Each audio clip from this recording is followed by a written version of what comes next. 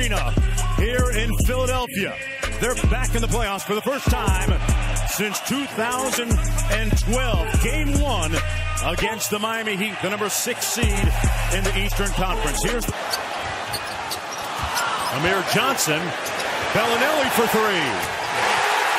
I love this guy. Got better every single year. Tied at 10, just underway here in the first quarter. Belinelli off the screen. That's his second 3-ball of the night. First drafted there at Golden State. Every team that he has been on, he can score the basketball. See how quick he got that off? Yeah, interesting that you consider the fact, Yubi, that Philadelphia has Belinelli now with 8 points in the ball game, a couple of threes, and the layup. The year at playoff time. Now they had a good cast around him. It was an excellent ball club. Baseline jumper by J.J. Redick is pure. Nice. And good blitz.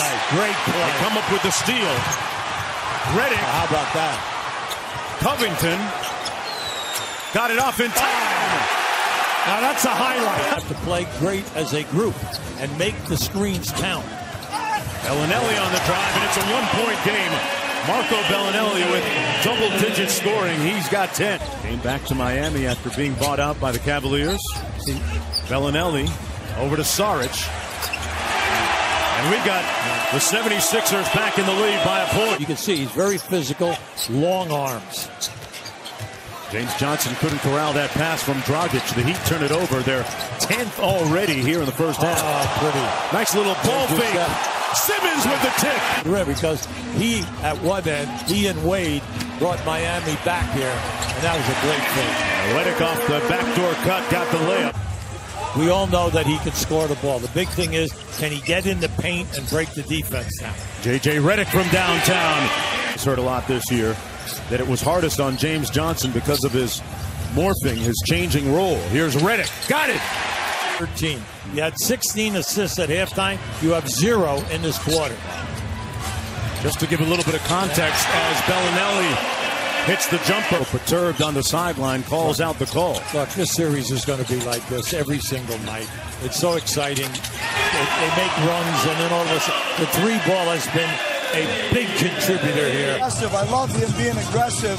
Probably playing in a crowd a little too much. You know, he plays fast. We play with him fast. Thank you, Brett.